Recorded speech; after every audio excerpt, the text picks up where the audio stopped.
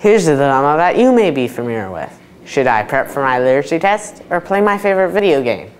Thanks to a team of Westmount secondary teachers, you won't have to choose. Read, Write, Rock is a web-based, interactive computer game that students can work through, and that will prepare them for the Ontario Secondary School Literacy Test. Students take on the persona of a rock star, and they can either develop their band or they can play solo. And we've embedded within Read, Write, Rock a number of activities that reflect the activities that they'll be expected to do on the literacy test.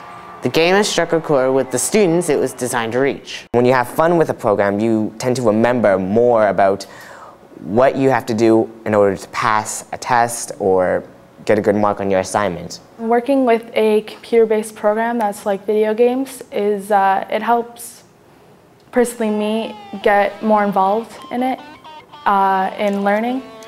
I think more kids can relate to it than if talking directly to a teacher, because normally if a student isn't comfortable with the teacher, they feel a bit intimidated if they are asking about a question and they get it wrong.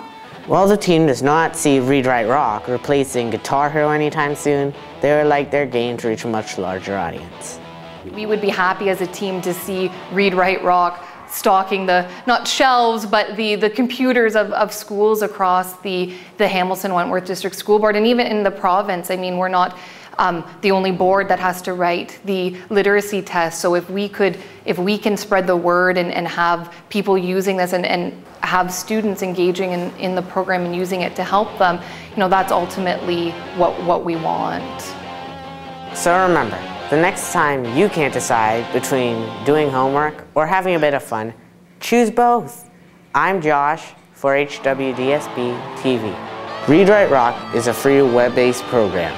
You can check it out for yourself at www.readwriterock.com.